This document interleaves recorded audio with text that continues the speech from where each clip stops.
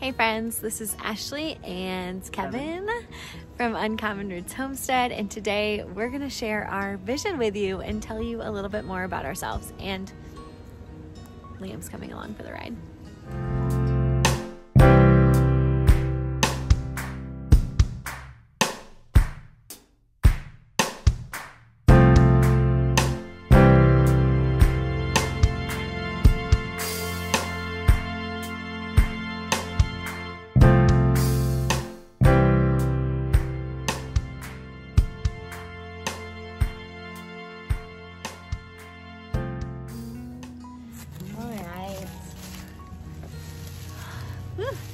It's weird to do a video where we're sitting looking at the camera. It's weird to do one together.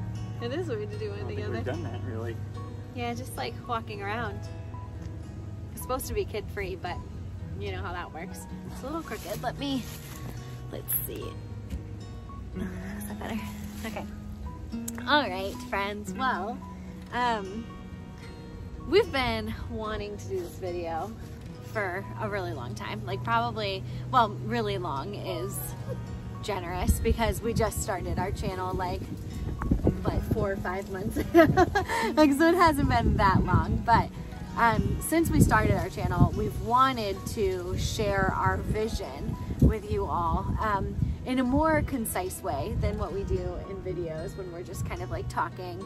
And you know, I think it's woven into everything that we're doing, but we've never really sat down and like introduced ourselves and articulated why we're here and what we want to do. And so today, I think we want to do that.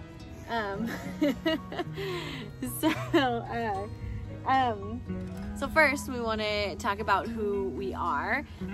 So obviously we are Ashley and Kevin McAlpin. We live in East Tennessee, and we are starting the journey of homesteading. Anything else about us that? No, I mean, you could tell them a little bit about your work and what you've been to this point. Yeah, so I think that like a big part of like who we are is what we do. And we have up until 2020, we were a really traditional working family. We both work. I have a really successful career in marketing. I'm a marketing executive for a tech company. I really love what I do. I love to help bring a product that I think is making a difference into the hands of businesses all over the world, and I think that's really cool. And so I love what I do in my day job. And Kev, you want to talk a little bit about what you have done up until 2020? And 2020's been a wild ride, and that's probably the same for most people, but certainly our family was not immune to any of the effects that the pandemic has had, to this point in 2020. So I was HR and talent acquisition leader in primarily healthcare, and this year I actually was laid off in June. So furloughed in March with a lot of other people, and then unfortunately wasn't able to be brought back. So in June I lost my job, which kind of threw us into a different scenario than we've ever been. We've been very blessed to both have gainful employment up to this point, but we both have really had a calling or a passion to pursue things outside of work as well, and make sure that work wasn't just life for us. So part of that is taking a journey toward homesteading, gardening, potentially raising animals. We've already started raising small livestock like chickens, which you have seen, but really to push into that further. And I think me losing my job kind of just lit that spark even further. So I don't know if this steps on any other points that we have, but we've kind of decided just as a family that I will actually do a lot of the work on the homestead or the farm as my primary form of employment. Whether gainful or not, we'll find out, but yeah, so that's kind of the big life decision of 2020 for us. Ashley's keeping her job and still going to work full-time, but also will be heavy-handed in production of content, and things like that. She's the face of this. You want to look at her a lot more than you probably want to see me. So she's the sizzle, but I'm the steak behind it.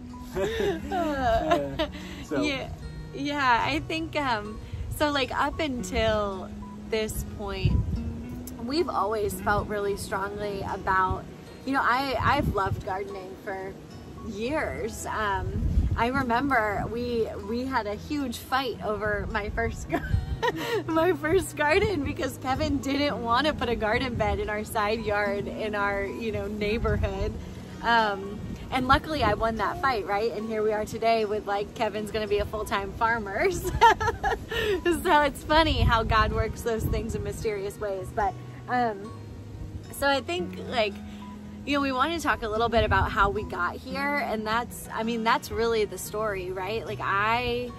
I've been passionate about gardening, and we together have really been passionate about supporting the local economy and finding sustainability, specifically food sustainability, for a couple of years now. That's really been something that we've been focused on, and I think it probably all started, our really intense devotion to food sustastainability probably started January of 2018 when we did Whole30 for the first time. If we're being honest, that was the first time we really stopped as a unit and said, wait, what are we putting into our bodies? Oh gosh, it was even before that. It was maybe January of 2017, because Isla was born in 2018. Mm-hmm. But we took a step back and said, wait, what are we putting into our bodies? Where is our food coming from, and what is happening to our food before it becomes our food? And is that actually what we want for ourselves, for our future family? And that kind of started us down this rabbit hole where it's in my personality, especially, to if I feel strongly about one thing, that causes a domino effect, because I feel it's hypocritical to feel strongly about what you put in your body but not what you put on your body. And okay, if we care about those things, then what about what we're doing to the earth that we live on? And it's kind of spirals really quickly for me. Lucky Kev. But I think that's where this all kind of started, in this thought of what if we could contribute our small changes that we make as a small family living in East Tennessee. What do those mean as they ripple effect through our local economy and through our world for sustainability, and help making this place better for our children, like this guy, and how do we do that, and what does that look like? So I think that's kind of how we got here. And the reason we wanted to start a YouTube channel is because I feel a lot of the things that we're doing, they're not novel. People are doing these things, but I think too often we don't talk about it, and we don't talk about the repercussions that our decisions make, and we don't talk about how these decisions that we're making, they can coincide with a traditional modern life, right? I work in a corporate environment as an executive and leadership, and I also can be a homesteader, and those things aren't separated from each other. There are small things that we can all do to be more sustainable and to better support our local ecosystem, especially. So that's how we got here. We want to share that journey, and ultimately we want you to be a part of it. I think that what we're doing is best when we do it together. So I think that's why we want to share this. Yeah, and I wish you could see kind of where we started with all this, because it would make a lot of sense, in a sense that we have land and acreage right now that we're planning on utilizing for sustainability purposes, but we didn't start there. And I hope something that we can do is encourage people to just kind of grow where they're planted. Yeah. So for us, we started in a neighborhood that had an HOA, so we were part of the homeowners association, pretty strict rules. But we started with one garden bed that was what was it? 4x8. 4x8. So like that's I where we fought for started. that. Yeah. It was a hard fought 4x8 planter that we started growing vegetables in. You know, peppers, tomatoes, cucumbers, all that kind of stuff. So just a small decision that, when you put it that way, is really realistic for probably most people, whether they own a home. You know, whether you live in a city and have a condominium, you could start, you know, planting in, you know, tubs that you put kids' toys in, like we did with some sweet potatoes before. But all these things, like if you make these small changes, you know, will compound. And you know, if we can do it as a family and start that way, if more families can start doing that, it just compounds, and ultimately that's what will make change and make difference and make this world better. So hopefully we can do that. Hopefully we can continue to encourage people too, to just make those small decisions and make those small changes, even if it means fighting with your significant other over it. It's worth it. So It makes you stronger. yeah, that's for sure. But yeah. And you know, one thing that Kevin just said is, you know, figuring out, like, we want to encourage people to grow where they're planted. And that sentiment is a huge part of why we decided to call our homestead Uncommon Roots Homestead. Neither of us are from here. We're not from East Tennessee. I grew up in Florida. Kevin grew up in New York. We come from, you know, not sustainable families. I mean that in like just the sense of we don't come from families who were like agriculturally minded. No one in my immediate family gardened. My grandparents did, but we didn't live anywhere near them. He wants to tell his story too. But so gardening wasn't something I grew up with. Like local consumption isn't really a model that we followed. I came from you know, a very like white collar family working in corporate America. And just not, like, that's just not any part of what I was raised with. And Kevin kind of has the same. Yeah, it kind of skipped a generation. My great grandfather was a farmer, but you know, my grandpa started a business, and then none of my family was really raised to value, you know, gardening, farming, the same way that, you know, generations before them were. So I think for us, it gets us in touch with some roots that are, once again, uncommon. I think that's probably the story for a lot of people our age or in our generation, is that they were raised with, you know, a family that, you know, thought farming and gardening and all that was great and livestock were great, but were comfortable just kind of, you know, buying it from somewhere else, or trusting other sources for you know, their consumption.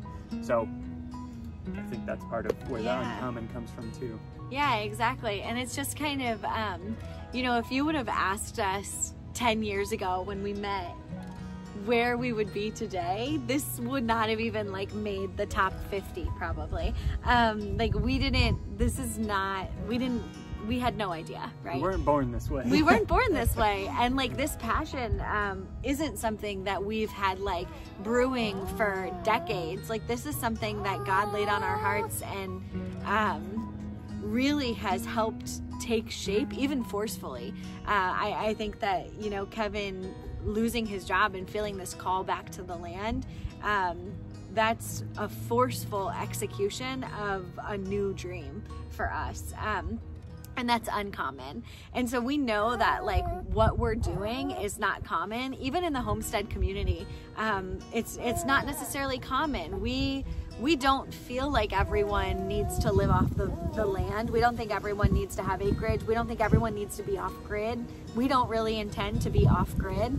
And that's not common, but we're choosing to grow roots in a place that's not common.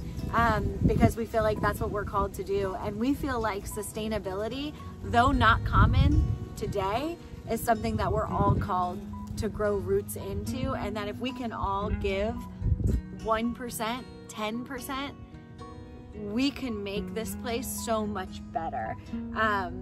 And that helps for generations. That's a legacy. Like our call is a legacy call. And so that's why we're here. And I think, I have to go back to my little list. We didn't want to forget anything. Yeah, I think that, you know, what it all boils down to, and what we really want to do through the channels that we have access to, are just encourage people to make the small decisions that help us be more sustainable as a community, and to have the faith and the courage to grow where you're planted, even if it doesn't feel like it's the common or accepted thing to do. And then just to let you all know that you always have a seat at our table. You know, we're in the process of starting to build our home here on our 14-acre homestead. And one thing that I was passionate about, and still am passionate about, as we were looking at different floor plans and models and talking to the builder, was that I need room for a table that sits at least 12 people without adding extra chairs. Like, I want a giant table, because I feel really strongly that everyone should have a seat at our table. And that's what these channels are, right? We're inviting you to our table. We're inviting you to take a seat, because you're welcome here and you're supposed to be here just as much as we are. So yeah, that's why we're here. And we're excited to have you guys here. Yeah, for sure. Just going off of what she said, like, growing where you're planted, once again, is just something we're passionate about. Just to reiterate that once again, if you're like me, you need to hear things multiple times. So you'll probably hear that, you know, multiple times in this video, probably beyond this, to grow where you're planted. So once again, wherever you are, just taking those small steps will make a difference. Yeah. And we're excited to do this together. So for sure. Yeah. Thank you guys. Thank you for joining us today, and thank you for joining us on this journey. We're really excited. Bye. Okay, and now, in the spirit of sharing our vision, we're gonna take you around the property. First, we're gonna check on the chickens.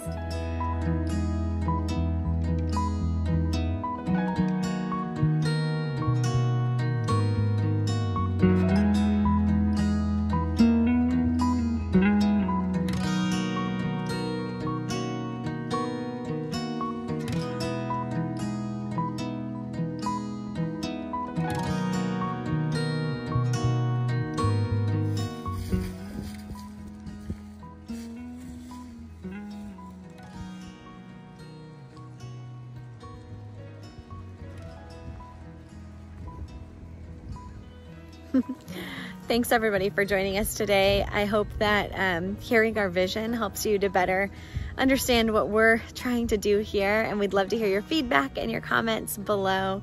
Thanks again for joining us. Thank you.